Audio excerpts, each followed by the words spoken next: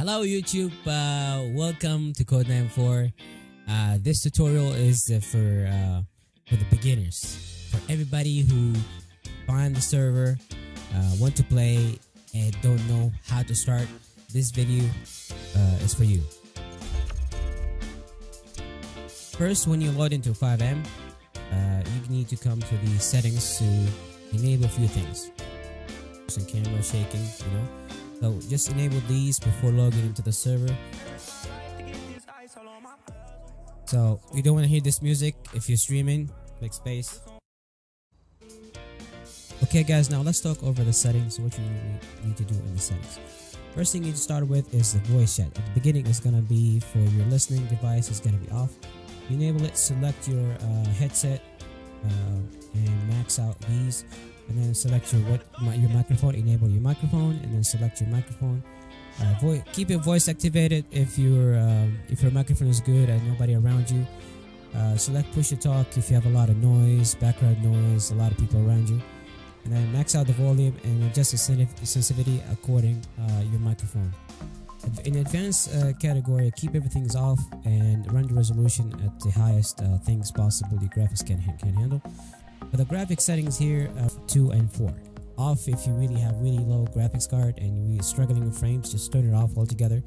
If you have a good graphics card, keep this one 2 or 4. Don't go over 8. 8 is not needed. These things are off. Focus loss is off. These two is gonna be maxed out at the beginning, so turn them off.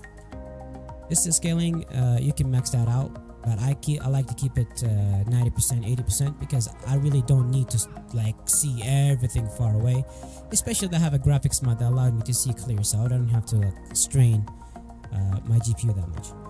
But for this, the most important thing here is the extended texture budget. This one extended to the 100%. But if you're running on a video RAM, lower this. See, like when I extend mine, it's gonna put my things into the orange category. I like to keep it clean just because, or green. I like to keep my video memory green just because I have OBS and I stream and record.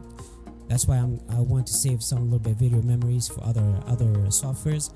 Otherwise, if you're not streaming in OBS, you can put this at 100 or 90%. But for me, I'm gonna keep it 80%. Texture quality, always keep it very high. Shader quality, very high. For the shadow, I don't recommend putting a shadow or above normal. No matter what GPU you have. You have a low-end GPU or have a high-end GPU, keep this shit as normal, because even if you have a high-end GPU, the frames and the rendering that goes for the shadow, use that to save it for better frames when a lot of people. The good equation here in Codename for that, you need to have at least 100 frames or more when there are no cars around you. Because when you go to carmeet, if you have 100 frames, 120 frames with no car around you, once you start going carmeets that pop in 20, 30 players, your frame rate gonna go down 60, 40, even 30. Sometimes go 15 if at nighttime with a lot of lights. So that's why don't strain your GPU by putting a very high shadow. It's not worth it. High is not worth it. Just keep it normal. Just have a little dark black shadow underneath the car. That's it. For reflection, you can put ultra. But for me, I put very high just because, as I told you before, I don't want my video memory to go into the orange area. But it's very good for taking shots. If you're taking shots, if you're a photographer or like to take pictures and recording, put it ultra and then put it back in very high normal, just because you know you want to save up a little bit frames near carmeets. This one times 8 as well. Everything here is very high. Put it very high if you have a good GPU, 3070, 3060. But if you have like a 1070, 1080s, like those low-end GPU, just put it at high and normal. Same thing goes for the grass. Same thing as the shadow. If you're taking pictures and you care about the vegetation around the background in the picture, put this in ultra. If you don't care, you can lower this down. It will save you a bit GPU. But keep in mind, you have to reset the game for this to work. For the post effects, I like mine to be very high, because when you change this one, it's gonna multiply the effects that you have graphics mods. Graphics mod have these effects affect your game a lot. It will eat a lot of your performance, a lot of your GPU performance if you have a lot of map packs on your mod folder. So if you are tending to carmeets, put this one high. If you just take a picture, you can put this in ultra, take a picture, and then put it back in high. for these filtering, these three options, put it as maximum as possible, just because it will help fixing the issue with the grainy and glary roads, and it makes your game much more acceptable to play. Display here, the brightness, if your game is too bright, turn this down. Also, we have a lot of filters in the game. The comma and then go filters, you can adjust a lot of filters here, you know what I mean? So you don't have to worry about the brightness in the settings. If your game is not that bright, you can have a lot of things that makes your game bright, you know what I mean? Useful key is the no clip key, which is the above tab and base on the left hand side of one.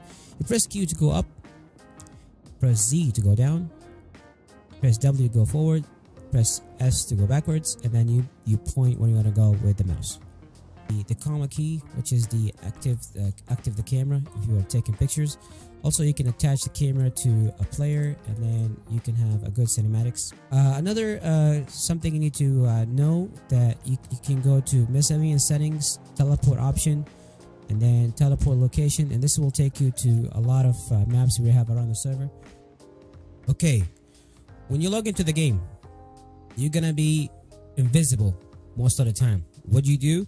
You click M, player related options, and PP customization, and then create a male or female character. You need to start with clothes and then mask, because you need to take off this purple beard, and it's number 122 most likely. Okay, for me it's 122 because I have more stuff than you do. If for you, if it's the 123, 124, you take the purple beard off. That's the first thing, and then you change your jackets. Let's say I like this one, but it's poking out. You change the upper body. Okay, you click space to turn around to see nothing is poking through your back either. After you're done customizing your first character, you want to go to character appearance and character inheritance. Make sure for the first character to spend a lot of time in it in customizing your character in terms of face and hair and everything. And then once you 100% sure that's how you want to look like, you want to do is you want to clone this this outfit and tap it. Let's see, tutorial. Okay, I'm gonna go to the tutorial character that I created. Okay, and then I click clone tutorial 2. Okay, so cloning this means it's gonna keep your inheritance and facial features, and you can just put another clothes, another type of style on it, so you don't have to look, you don't have to change your hair from or whatever you look like from one clothes or one set of character saved to another one. You know what I mean? You're gonna be look exactly the same. You're just changing the outfits in every single one. That saves you a ton of time. But once you're done making your character, you have to go on it and then click enter and then set as a default character. This means when you log in again, it's gonna spawn you with this character. Otherwise, it's gonna spawn you invisible. My selling is settings. And here, what do you want to do? And here, you want to enable one of these, because the speedometer in the right hand corner is not fully accurate. If you want to know, display location if you want to play as a police officer down the road after being a regular for 20 days or more. You need these to know the streets, the district, and headings in the game. This one is important because it's going to show the players around you. So this is a carmeet server, so you want to meet with other people, you want to know where they are. So I'm highly recommending keeping this one on. This one already comes with a default, so make sure it's just checked in. It's already I've been playing the server for almost a year now, so I can't remember if this has come as checked in as a default at the beginning or not.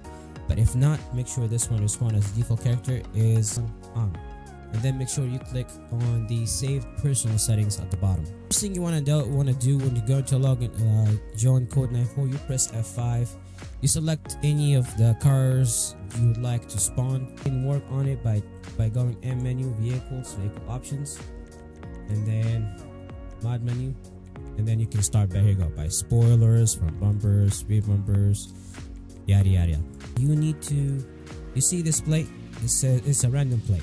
Okay, this random plate, it's not something you would like to save your car in, because this is just a random generated plate. So what you're gonna do is, after you customize your car that you spawned from the F5, as you can see on the right hand side, the speedometer on top of it, it doesn't show any mileage. So what I want to do is I want to find the nearest garage. I remember the plate, but I don't want to save this plate, so I'll go to here and then go to set license plate. I'm gonna call this one tutorial. Okay, enter. Okay, and then I'm gonna click OK. Okay, now the tutorial plate is belong to me, and everything I'll do is gonna save under the tutorial name. And then I'm gonna click E, and then I'm gonna search for tutorial, and then take the car out, take out. So now this car is mine, and as you can see at the bottom, it started having mileage, zeros. That means every time I drive the car, it's gonna start racking up mileage on the zero plate. Let me start the car. And now this car is belong to me 100%. If you got pulled over by a cop and ask you for insurance or registration, you can easily show him because this is yours. Okay, now the car is yours. What are you gonna do? You want to tune, right? So you're gonna approach the workbench at any place, assuming that you have the parts. Okay, and then you want to craft at the beginning. I would recommend starting easy by crafting something very easy, which is the easiest thing to craft are the tires. Okay, because the tires requires no ingredients at the beginning, so just to give you a heads up how to start. So right now it's crafting. Beginning, I recommend with tires, start then brakes, and then move to spark plugs, then oil, then suspension, turbo, and then moving the last and the hardest thing is the engine. So what you're gonna do once you're getting your parts done and you want to tune the car, you go here and hold G, and then click on the red mechanical dot right here, and then you're gonna pop up with this menu here. This one on the left hand side here, the top left corner is the engine. Next to it to the right is the spark plugs. Next to it to the right, furthest right, is the transmission. Bottom left here the tires. Middle center is oil. Center right is brakes. Bottom left is suspension. Middle bottom is turbos and superchargers, and then bottom right is NOS. Let's change tires, for example. Let's do replace. Let's pick tires, for example, that I already crafted. I think I crafted this one. Okay, see, when I click crafted, it's gonna show install tires in all of them. You go here and then press E to change the tires. You don't have to be like in a specific location. The closer you to the tire is, the more you feel like you're on RPing and immense and actually changing tire. You can press E anywhere, you know. We just do it for like feeling that you actually working on the car, you know. Now after finishing with the tires, you know the idea and how to mod your vehicle. You're gonna go to the workbench, go to the engine that you want to craft, and then let's say I want to craft this Honda inline 4. So all these parts should be white like that when you're about to make them. I think something is gonna show darkening. Let me see if I'm missing a part. If making something, make oil. Yeah, see, when you're missing a part, it's gonna show dark gray on the item that you're missing. So for example, for oil, I'm missing a detergent to make an oil. So what you're gonna do is you head to the store to buy them. It's for free, you don't have to worry about it. It just make sure that you get the part. And then letter 1. So let's say I'm missing detergent, right? So I'm gonna look for detergent. So all I do is just hold right until you reach a number that you're satisfied with. Okay, I'm satisfied with 100. Then click enter. You can click enter, like, and you buy like millions of them like in 5 seconds. See, easy spamming, easy, like no whatsoever. Now I have like millions of detergents in my pocket. saved up in your inventory. Your inventory button is F2. That's your inventory that shows the parts that you have. So you got the part from this store at 803. You can do /postal 803, so the GPS sets on your map and you can easily navigate to this place. You continue holding G and then replacing the engines. Of course, after you're crafting them here in this workbench, you craft them here. I'm gonna craft a quick engine real quick. Let's say I'm gonna craft a Honda NSX V6. Craft, bam, voila! Look at the parts that behind me that is already taken. And then holding G here, we replace. Let's say that you've been driving your car for a long mileage and it's time to do a checkup on your car. So here, for example, I have to replace my tires. If I drive for like 3-4 minutes on these tires, it's gonna pop. They're dead. At this state, you can't repair it. If it's in the green, then you can repair it. At the moment, you can't repair something that reached this low. It's cheaper and easier to repair than replace. You click here, you click repair. What's the difference? Replacing, you have to replace the whole part. Repairing, you use some lubricants or some cleaners to clean the already existing parts with cheaper way and easier way and faster animation to do. Okay, so let's do inspect. Inspecting the brakes will tell you that you need one of WD-40 lubricants to repair the brakes to make it more efficient and last longer. So I already have this in my inventory, so I'm gonna click G again and then go to brakes and click on repair. So all I have to do is just click in E on each one of those brakes. It's gonna do the same animation as you were replacing the brakes, but at the end, instead of costing me to change like irons as an ingredient to change the brakes, it's actually just costing me one bottle of WD-40 lubricants. The car is yours. Now what's next?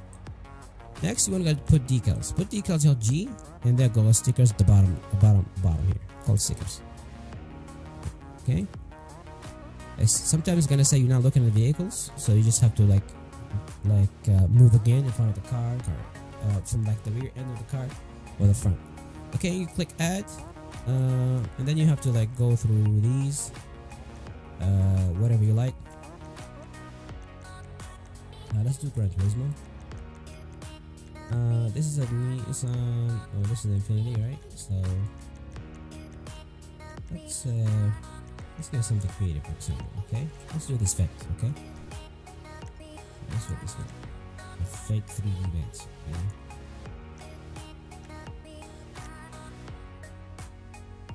Click enter, and then the sticker should appear. Okay, you do the same thing. You got up to 16 stickers. Sadly, we don't have 200 layers or 1,000 layers like CARX has or Forza.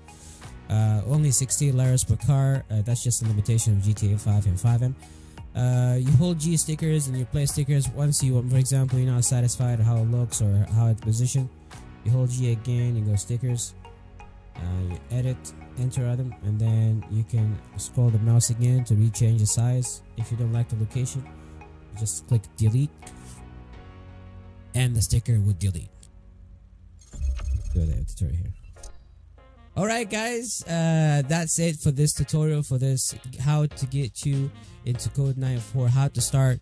In another episode, I'll talk about the full features of Code 9.4, including the keys, the housing, all that stuff. So you don't have to worry about at the beginning. At the beginning, you have to, as a beginner, you need to worry about your character, how to take off the purple beard, being not invisible, downloading the assets, getting your car saved, and you good to go. Thank you guys for watching for this episode, and if you do like it, leave a thumbs up, and I'll see you guys next time. Bye bye.